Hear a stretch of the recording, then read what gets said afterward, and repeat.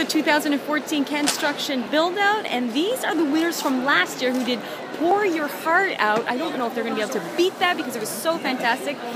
Just want to ask you, what are you going to build this year to actually even try to come close to what you did last year, which is was amazing? Well, our catchphrase this year is hungry to the core, so we're building an apple core, the cantilevers out, and we're hoping to make it at least as structurally interesting as last year. It does look structurally interesting. I mean, it caught my eye right away.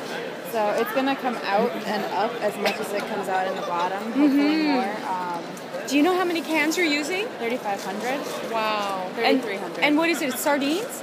Yes. Yep. The yellow ones are sardines and olive oil, and the red are sardines and tomatoes. I'll take both because I like sardines. Oh, I'm the opposite. That's just sardines and mustard too. So. Oh yeah, mustard's good. So what's the name of your firm again?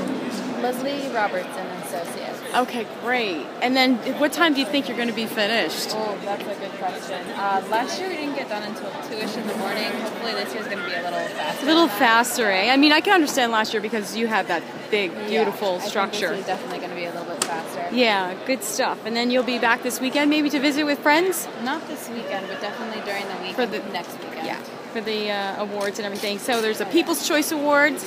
So, yeah, I gotta go on and vote for these people. Wow. Great contenders. Thank you. Definitely. Thank you so much. You're welcome. Awesome.